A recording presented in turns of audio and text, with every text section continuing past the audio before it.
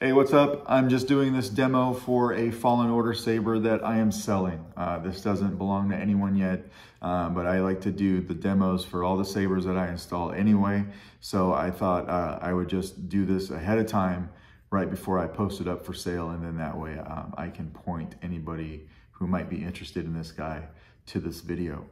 This is installed with a Proffie V2. It has been weathered with a mixture of aluminum black and a little bit of paint.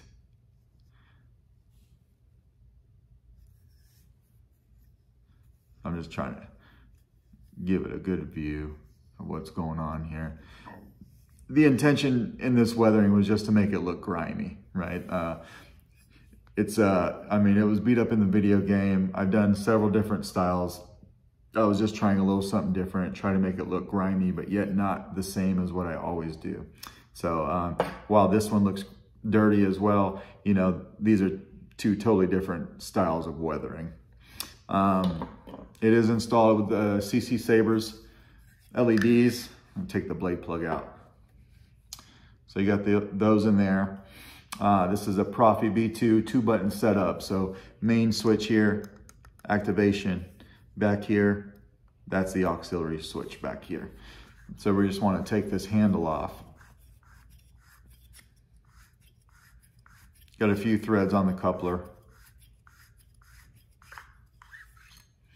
It's a snug fit. The chassis is a snug fit in this guy, but it's like that on purpose. So I do like to put an accent pixel here on the back.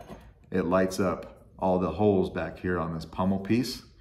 So because of that, there are a lot of wires running in here, but what you don't see in this video is there's an actual wire channel right here where all these wires go, and it lays, so the battery lays on top of them and they don't get in the way of clearance. You can see your Proffie board right here. You can get to your micro USB, but if you wanted to get to your SD card, you would need to flip it around on the bottom where the aux switch is and take this greebly off right here. It's just held in place with some E6000. There's 3 set screws under here, and the one towards the very front of this guy is your chassis retention.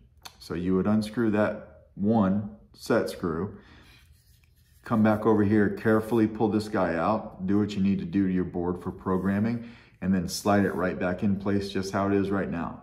So it's in line with the top of the board and this greebly, and this activation switch is all in line, and that's how it needs to be because my tactile switches are on my chassis, not static in place underneath these plungers. So because of that, when this guy goes back into place, it needs to be lined up properly so that it could hit those plungers right there. So let's throw a battery in.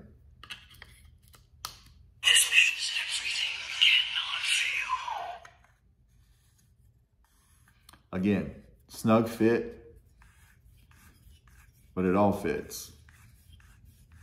I like to make these snug so that the handle actually acts as a chassis and reinforcement and a battery cover, and it's all in one. So there's no wiggling when this handle's on. These are lighting up like they should. And then you got this back here with that accent pixel.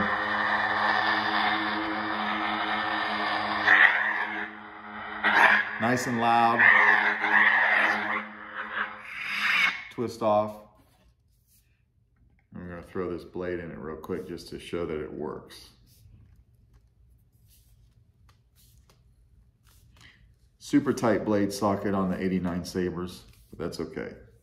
If we wanted to use the activation, we could.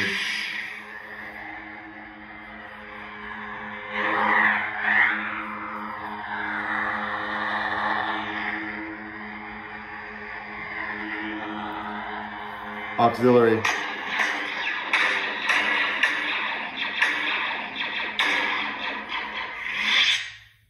little bit of a pre-off there.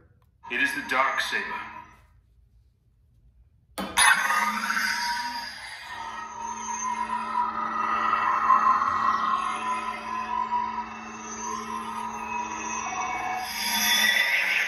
Just like that. And then we wanted to, we could just get to the soundtracks. Those play fine. Turn those off. And then we'll take the blade back out. So this doesn't come with a blade. It doesn't come with a battery. It is the Saber. It's a fully installed Saber. That's what I'm selling.